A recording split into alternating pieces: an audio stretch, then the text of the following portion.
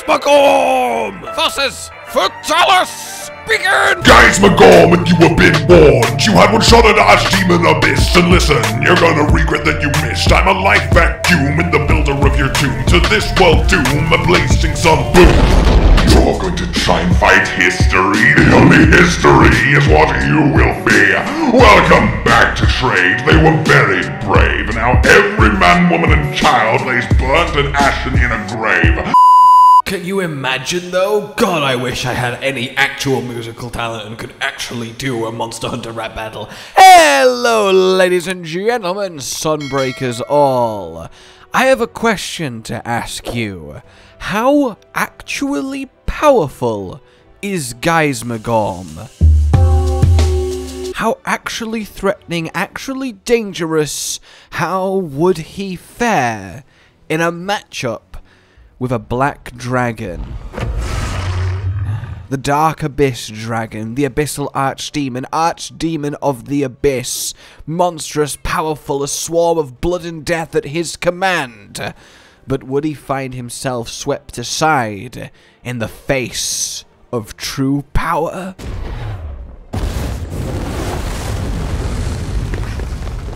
Or would he rise to meet it? Before we talk Fatalis, oh yes, it's time to talk Gaismagorm, and if he's, well, got the pedigree to back up a claim to one of the strongest monsters, or if he's actually just a bit Gaismagormless when it comes to battle.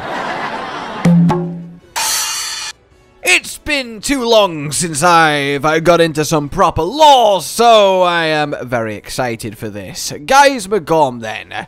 We know he's got the same general shape as something like Gogmazios, but without, of course, the wings. The extra pair of arms, a la Megalis 2, that type of frame. This gives him a lot of extra purchase, which he definitely needs, as a lot of his attacks have a lot of explosive power. He has to deal with essentially what amounts to a lot of recoil, and having an extra diddly pair of basically T-Rex arms but in legs form gives him an extra bit of grip on the ground, which already plays into just how potent his sun explosions actually are, if he does need this kind of frame and shape to properly cope with dishing them out. That's already quite the point in his favor, but also, what did I just say? His sun explosions. Now look, calling them sun is of course hyperbolic. If they were actually sun, he'd summon them and instantly die. But he certainly has quite a bit of literal firepower to him. Firepower that is not just fueled by himself, but fueled by the life energy of hundreds if not thousands of monsters that his personal swarm have slain and delivered him. That is quite the overcharge amp of energy, and I imagine it's quite similar to Xeno'jiiva absorbing the Elder Dragon essence in the new world as they come to die, and that general bioenergy current that seems to flow through the Monster Hunter world and the flora and fauna within it. So that's quite cool to see that extended upon. He has these red crystals on that we break off in the first phase. They are actually the Qurio in clumps, giving him pseudo armor, and that's why we first chip away at them to get to the flesh underneath, which is very neat too. He's got this multi-mouth with a barbed tongue that very much looks like if it got a hold of you, it's not going to let go anytime soon, and that is going to be painful as it gnaws away at you. Though that said, he's not exactly bristling with the world's most dangerous set of teeth. It's just kind of a normal set of teeth for a monster that size, but he certainly has got quite the claw and paw to do some swiping. But he's not that fast. He has the strength that something of his bulk would have, but he's not especially physically intimidating for his size. He's no Akantor snapping a Gravios. Oh!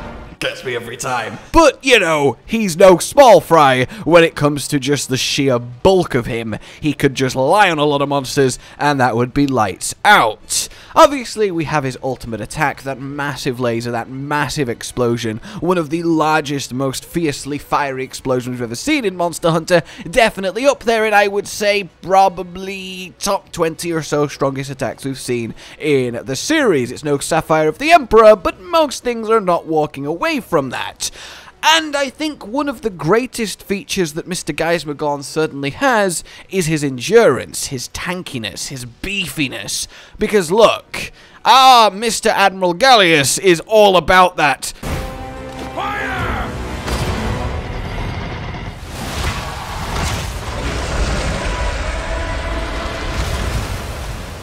Sorry, was that supposed to hurt? Because yes, he flinches, but make no mistake, Gaismagorm has tanked not 1, not 2, not 3, not 4, but 5 Dragonators, of which some of them have exploded while embedded in him, and he's just fine. He's not even really injured from them. The hunter, us, does all the work. The Dragonators just piss it off more than anything. That is incredibly impressive, considering a Dragonator is a genuinely threatening weapon to even Fatalis. That is very cool to see. Though whether the Dragonator is threatening to Fatalis is another question entirely. The non-canon Monster Hunter early on fights against him had the double Dragonator, and of course the one in Trade in Iceborne has the double Dragonator, and it suddenly hurts him, but also Fatalis destroyed Trade and they had Dragonator technology, so perhaps it's a case of they never connected, or if they did, he did shrug it off too. But in any case, Gaismagorm has certainly got the health to back up his claim as one of the strongest monsters. He's also got the reputation, and he's got the history. And that history is that 50 years ago he almost destroyed the kingdom, the homeland of our lovely Sunbreak characters. We know this both through word of mouth and the whole legend of the Qurios, the mislabeling of Malzeno, and we see indeed a representation of it on the title screen with Gaismagorm's creepy eyes being like, Wait, can you see me? Wait, you can see me! And of course his big meaty paw, aforementionedly, is there hanging out too, and of course the kingdom is veritably on fire. Malzeno up above, again mislabeled as the actual cause, is in actuality there to fight Gaismagorm as he wanted to do in the Sunbreak storyline, and we didn't understand that till too late. So that's really neat. But all of this aside, right, this very quick rundown of Gaismagorminess is kind of pointless, because it pales in comparison to his greatest weapon.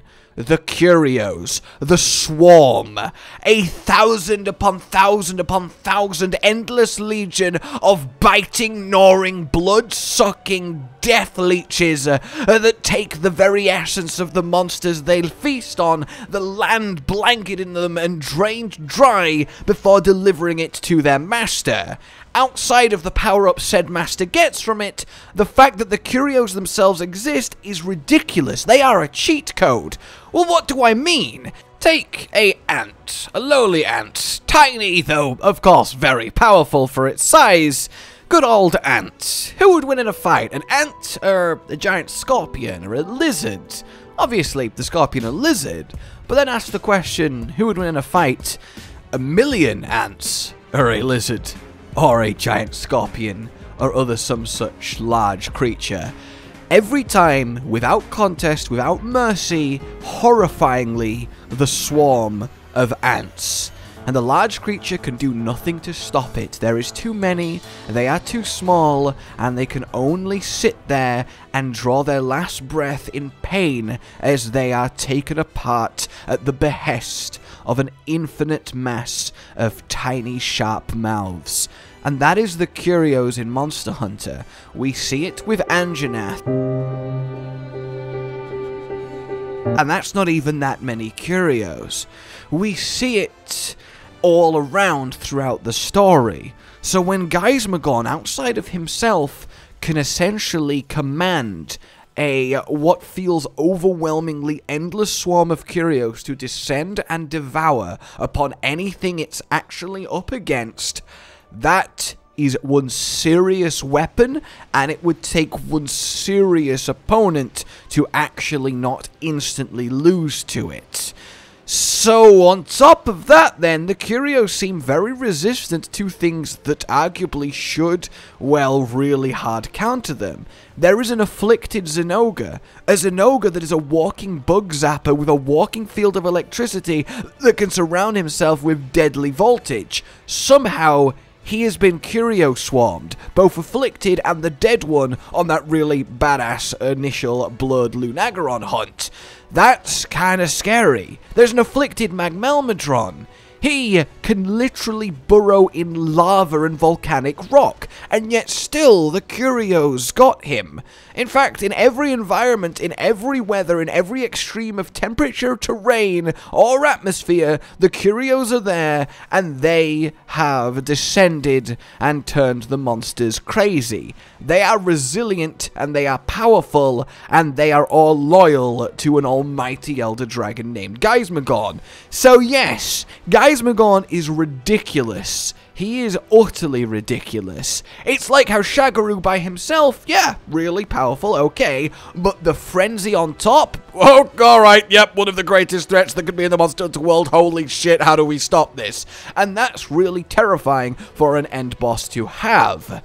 So the question then becomes, well, as I posed early on, could Gaismagorm have any kind of chance against Fatalis? Well, make no mistake, I think Gaismagorm comfortably fits into the top 10 strongest monsters ever. Take away the Qurio Swarm, he probably drops to top 30. But with the Qurio Swarm, which is fair to give him because it's literally his thing, he really is up there.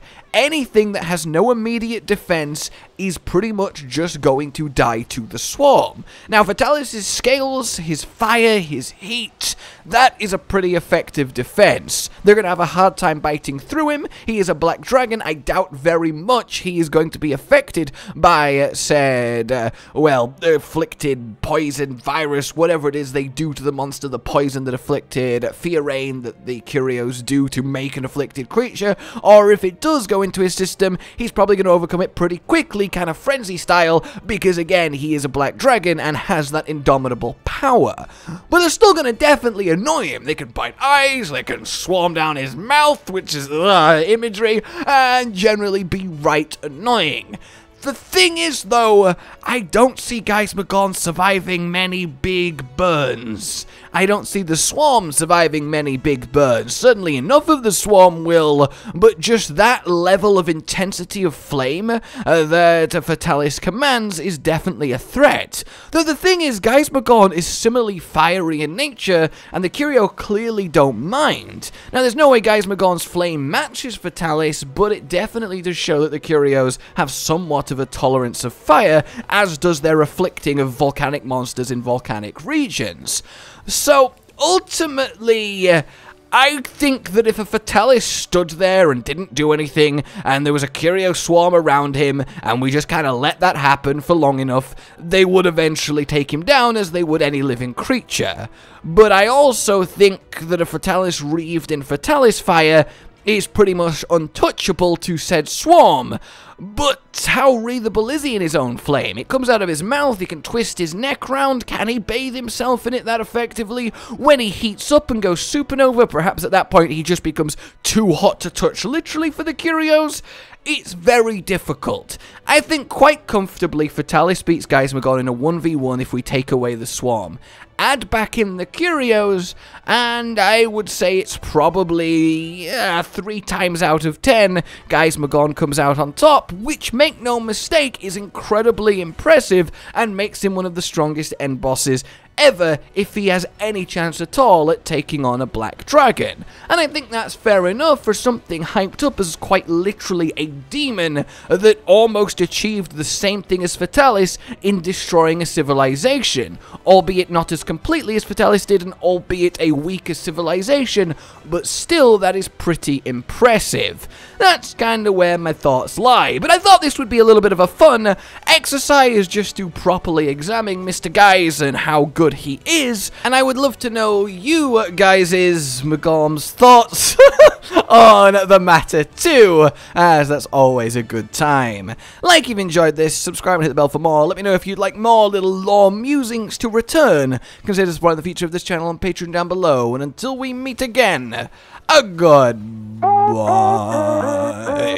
Josh, Cotton, and Hollow with the videos, dropping the humor like a hammer on your tippy toes, bringing entertainment on a daily arrangement to take our insanity and turn it into entertainment. Yes, I said entertainment twice, to reiterate that it is nice to look into your faces on a mostly daily basis when you let us in your homes to make the whole world a stage.